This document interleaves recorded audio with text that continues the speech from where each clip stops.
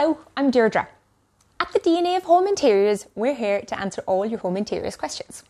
Today, I'm talking about how to stop furniture scratching your laminate flooring.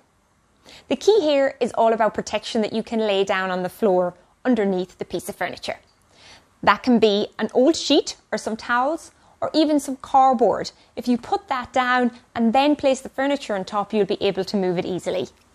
In addition, if it's a more long-term problem that you're trying to solve, I suggest getting a rug, which you can put underneath the furniture. Another solution is to put castors under the legs so that they don't damage due to ordinary wear and tear. And this is especially relevant perhaps on the legs of dining chairs because they will be moved a lot.